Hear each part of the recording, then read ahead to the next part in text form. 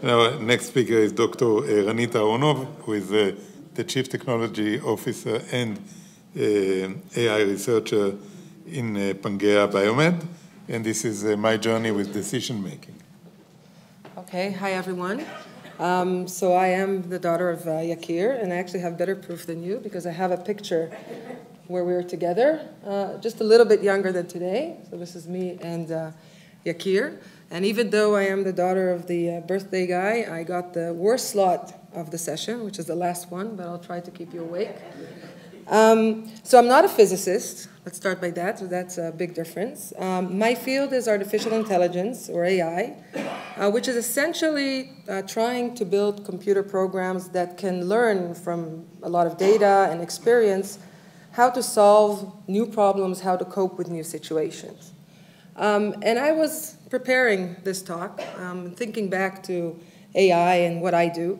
And even though AI is very, very broad, and the things that I do in AI are broad, so if I look back in the last 20 years or so, I've applied AI to mainly two what could be seemingly very unrelated domains. So first is developing computer programs that can understand and analyze and converse and even generate human language.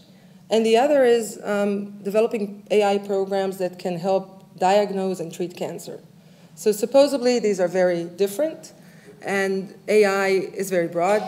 It affects all facets of our daily life, as I'm sure you all feel every day, all the time. But looking back at those, everything I've done in the last 20 years, I realized that I chose topics that have to do with how AI can help people make better decisions. And then a memory came up. I don't know if you remember that, and I kept that as a surprise, so I'll ask you later. I was about this age, so this is Yakir, this is my brother Eyal and myself. I was, I think, 9. It wasn't there, it was at home, I remember that. And Yakir comes up to me and says, so Ranit, how do you make decisions? Okay, I'm 9 years old, I don't get the question quite completely, so he makes it more concrete, and he says, imagine you're in a cafeteria, and you have to choose a dessert plate. One of them has a chocolate cake, one of them has cheesecake. By the way, I didn't like neither at that age, but I'm not sure he knew that. And he said, so you decide to go for the chocolate cake, and you extend your arm to the plate. And at that moment, when you make that decision, do you feel you have free will? Or are your atoms in the brain and your hand making you make that choice? I don't remember what I answered, and I kind of think that my answer did not have a profound effect on the future of physics, but maybe this conversation about free will and decision-making did affect my decision to somehow deal with things that revolve around how we make decisions and how we can make better decisions. And I think we know that we don't always make better decisions. And if I have a minute at the end, I'll explain why this little thing is here. So I'm going to tell you about 2 projects, one of each of those domains. So the first one is many, many years after that. I worked at IBM Research, and I managed a large team that developed what is called Project Debater. So IBM Research has a really nice tradition of grand challenges. And in general, artificial intelligence has gone hand in hand with teaching computers to play games. This has been, I'm sure most of you have heard about Deep Blue in 1997 defeating Kasparov. In 2011, computer, again by IBM, won the Jeopardy TV show against the 2 all-time champions. And there were other AlphaGo, if you heard of DeepMind. And in 2011, there was a call for proposals from all researchers at IBM Research, asking for ideas. What could be the next grand challenge? What could be the next interesting computer to develop? And Noam Slonim, who I knew from my PhD and later became my colleague in this venture, suggested, why don't we develop a computer that would hold a live competitive debate in natural language with a human being? And this sounded a bit crazy, but all grand challenges, when people start thinking about them, sound crazy. Otherwise, they won't be grand challenges, and they would not be that interesting. And 8 years later, on the stage in San Francisco, there was a live debate between a computer and a guy called Harish Natarajan, who's like the Kasparov of the debate world. And I'm going to show you 3 minutes of this debate. So in very short, what we're going to see, the debate was about, it's called a motion, what you're debating about. We should subsidize preschool. This was chosen from a set of topics that was never shown to the computer before the debate. So this is important to understand when you think about AI, or when you go to learn how to debate, you don't learn specific debate. The idea is not to learn how to debate specific topics. The idea is to learn how to debate a new topic. This is what artificial intelligence is all about. So this is a new topic. The computer has never seen it before. Harish has never seen it before. And each side had 15 minutes to prepare. That's it, okay? The format, we chose a rather simple format. Each side has 4 minutes. Project debater is for the motion. It's called the government. Harish is the opposition. You have 4 minutes for opening speeches, 4 minutes for second speeches, which include a rebuttal, so you sort of have to answer your opponent, and 2-minute summary speech, and everything is fully automatic. So let's hope this works technology-wise. Yes. I think we need... Greetings, Harish. I have heard you hold the world record in debate competition wins against humans, but I suspect you've never debated a machine. Welcome to the future. When we subsidize preschools and the like, we are making good use of government money because they carry benefits for society as a whole. For decades, research has demonstrated that high-quality preschool is one of the best investments of public dollars, resulting in children who fare better on tests and have more successful lives than those without the same access. Secondly, a few words about poverty. While I cannot experience poverty directly and have no complaints concerning my own standards of living, I still have the following to share. Regarding poverty, research clearly shows that a good preschool can help kids overcome the disadvantages often associated with poverty. The OECD has recommended that government subsidize pre-primary education to boost performance in poorer areas. Well, thank you very much, everybody. It's a pleasure to be here for this historic event. And it certainly was a pleasure to listen to Project Debater. There was a lot of information in that speech, and lots of facts and lots of figures. The problem, though, is the reality of subsidizing preschools is one which does not deal with the underlying problems in society. If you massively increase the number of people going to preschool, they are all going to be the ones going to the high-quality preschools. In a competitive environment at the age of 3 or 4, when you're learning that that other child is potentially better than you, when you realize you aren't necessarily as talented as someone else, that huge psychological damage for many children may mean that preschool is actively harmful. Among other things, I think Mr. Natarajan suggested that preschools should not be subsidized because this will reduce their quality. I would like to offer a different view. I disagree with my opponent. Subsidizing preschools will have no negative effect on their quality. If anything, the opposite is true. One of many reasons is that subsidizing attracts more skilled and qualified people to the field, improving the quality of preschools for all. My opponent claimed that preschools are harmful. I believe my argument suggested that the benefits outweigh the potential disadvantages. I touched upon 3 issues: children, students, and crime. Specifically, I noted that preschool education improves children's development. In addition, I suggested that attending preschool helps students succeed. And a final point to consider is that preschool can prevent future crime. We should subsidize preschools. Thanks for your attention. Okay, so the clear question is, how does this work? This is a simple answer. And when you have such a grand challenge, one path forward is to dissect this huge problem into smaller, more amenable things that we can tackle and understand and develop. And really every box here is many people working for a long time, publishing a lot of papers and diligently trying to improve every one of these boxes. So I'll spend 2 minutes explaining this diagram. If you lose me here, don't worry about that. I'll come back to fun stuff later. So this is the motion. And really, the first thing that Project Debater does is gets arguments, right? They get arguments in order to build its speeches. And there are 2 main sources for these arguments. One is argument mining. So We have in the memory of Project Debater 400 million articles from newspapers over many, many years, and as well as scientific journals. And all of these are indexed, they've gone through pre-processing, never mind those details. Now Project Debater looks for pieces of text that first relate to the topic, because we don't know what the topic is in advance, so it's articles about basically every topic appearing in newspapers and scientific journals. And looking not just of sentences that are related to the topic, but that are argumentative, because you're debating something. You don't just want to say something about, how many preschools are there in the United States. You want to have something about the OECD saying something good about preschools. And Project Debater has to understand, is it an argument for subsidizing preschools or against subsidizing preschools? And getting this wrong could be really bad. So it puts all the four on its side in order to prepare the speech, but it also identifies claims against subsidizing preschools or preschools in general, because when it will have to rebut the other side, it prepares in advance claims that the other side might say, and then matches evidence, like the OECD that you heard, that answer that claim. So it also prepares things that it will try to catch the other side saying and then have a response for them. The other source of arguments is something that debaters do all the time, and it took us time to realize that.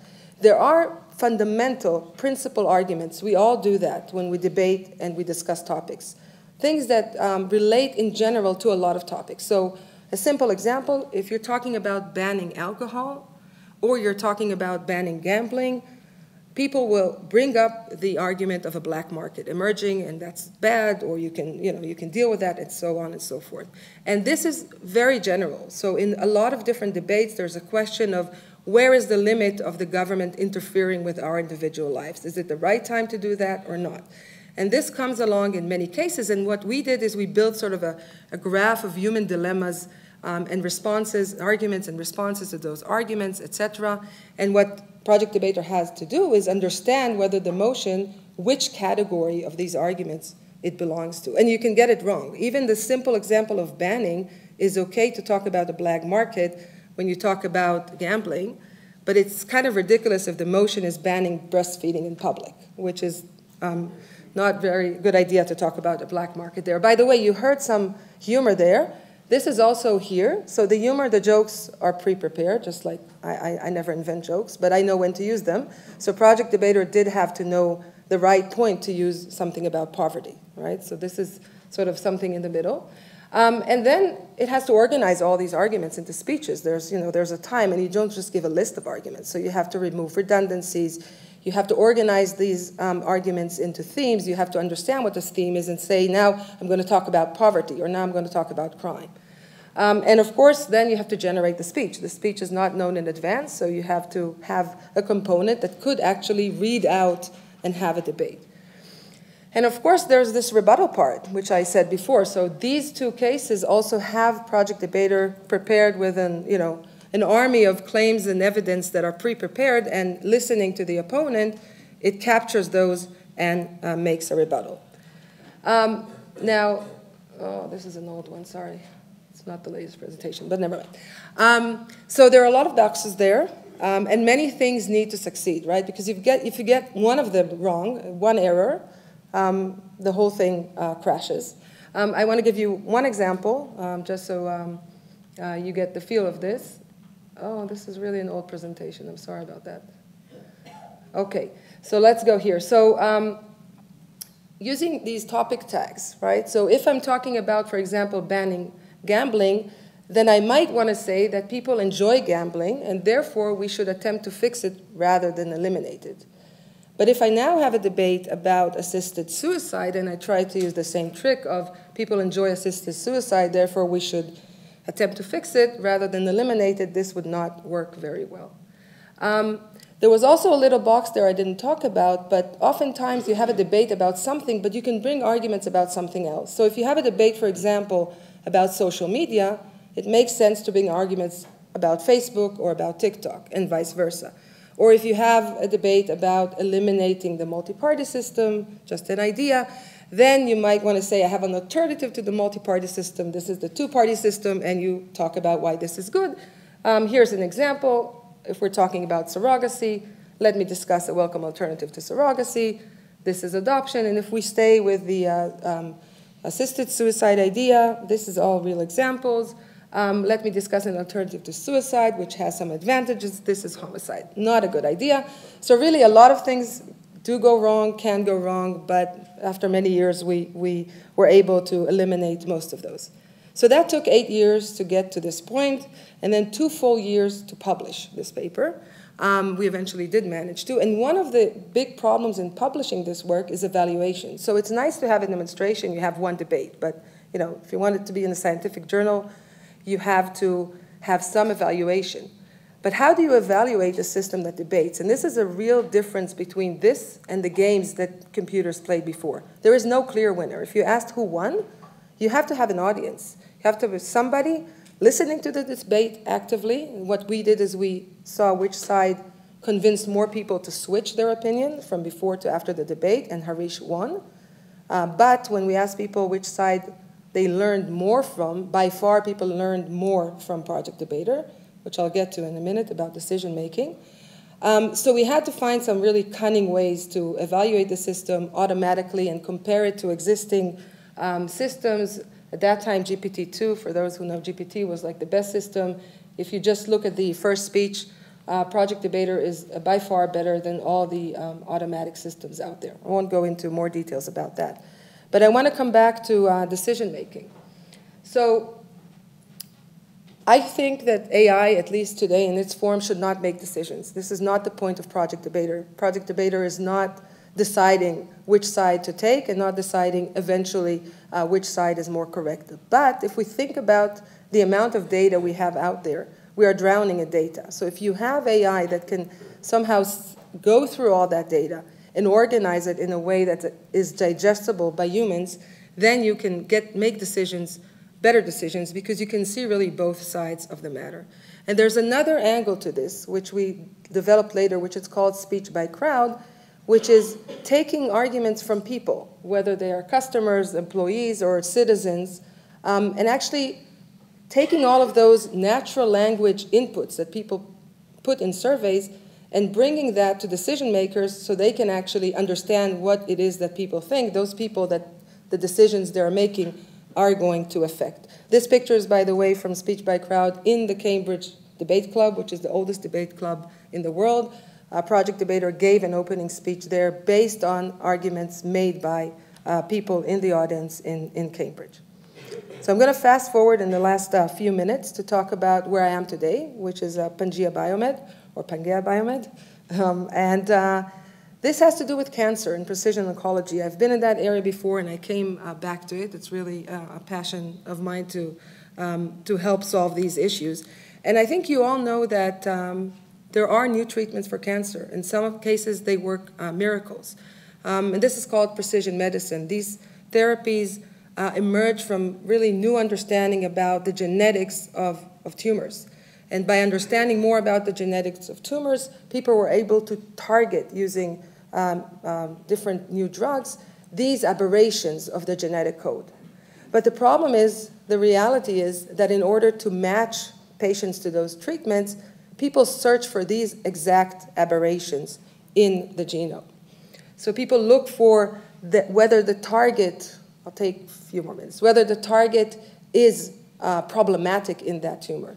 And what we do in Pangea, and this is based on more than a decade of academic research, is instead of looking at this gene that is targeted by the drug, we look at the context. We look at many genes in the tumor and ask, is the situation of those genes, those that are overregulated, underregulated, is in the tumor of a specific patient, are these such that they will help the drug be effective, or are they such that their state is such that resistance is likely to occur, which is a big problem in cancer therapy.